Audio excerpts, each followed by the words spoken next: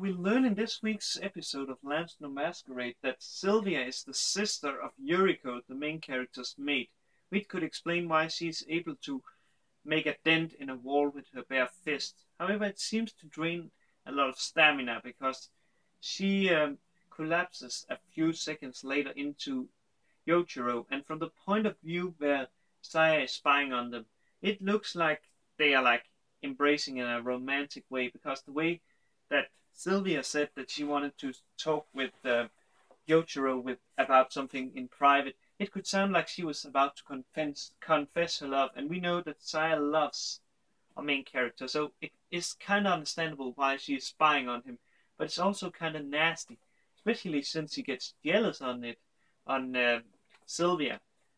However, she is getting punished for that in a way, because she's getting captured by Yuyan, who cannot come to terms with his boss Konjiro losing to Yojiro in a fair battle, because in his eyes, or at least that's what I presume, Konjiro is like an undefeatable force. He's basically like an undefeatable opponent. He cannot be defeated, because if he is to be defeated, then Yuyan has to consider that there's maybe people that can take stuff away from him, and he don't want that.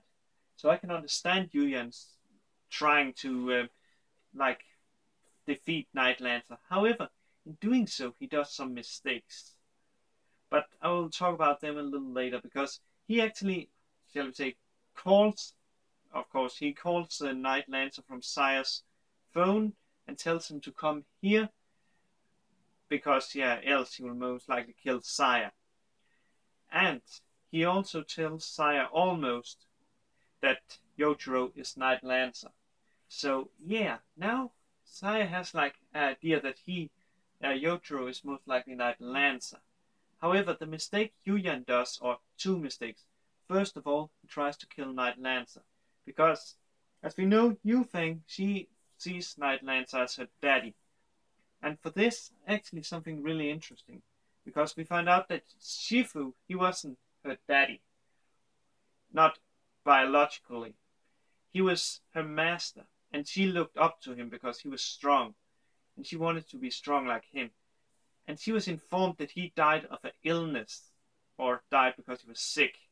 However, Yuyan tells her, basically in a snap, that he was actually killed by Ban because he tried to betray Ban, which causes Yufeng to basically go insane and try to kill what's called Yuyan. And if it wasn't for two things, one, what is it called? Sylvia basically taking like the sword to through her knee, and let me tell you, this way she was stabbed. I really hope it's not wrong, because if she was stabbed that way, that can be really dangerous. She may not even be able to walk, but I'm pretty sure what's called Yufeng made a clean, a proper one that wasn't deadly. Else, it could be deadly, or she could maybe lose the ability to walk on that leg, or have pains afterward.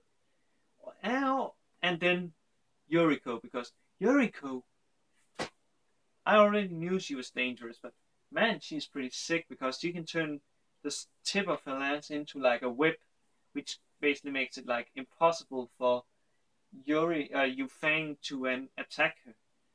So that's pretty sick. Especially also when we see her like taking her to a cliff and almost killing her by having her fall to her death. However, Yojiro, or Night Lancer, I must say, saves her, and he fights Yoriko, and he dies. Oh, no, I shall not joke about that. He actually stands in a way where, if you look at it, he could look like he was dead. And if the episode ended there, I would have thought he was dead. But I think Yoriko, from what I can understand, just stunned him so she could perform like first aid on him. So so Yoriko is pretty much really strong, but then again, we know that because we already know that she's strong because like everyone seems to be afraid of her.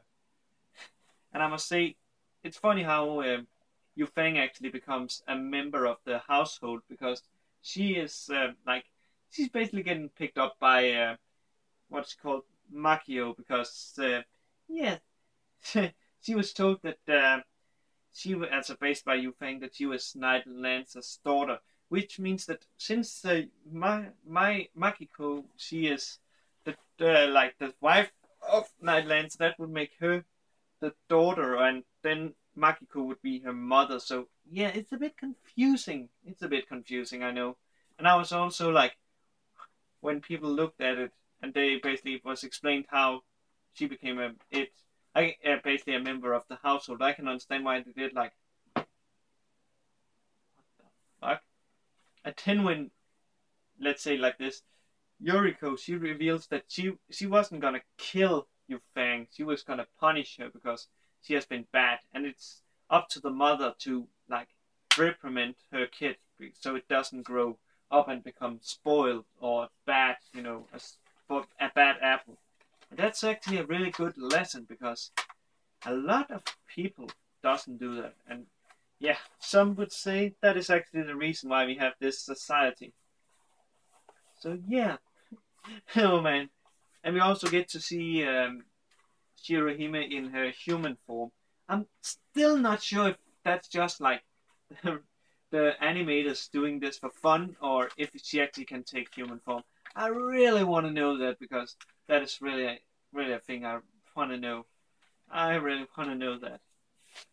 So yeah, it looks like we will see Yufeng like more, and that's good because, in my opinion, she's better than Makio. She is a better lolly, in my opinion. But what is your opinion? I would actually like to know that. But all I have left to say now is have a good day, good night, wherever you are. And I will see you later with, the 3 shorts. Hekadol, Kakavani, and Miss Monochrome. So have a good day, good night, wherever you are. Cheers, guys. Or girls.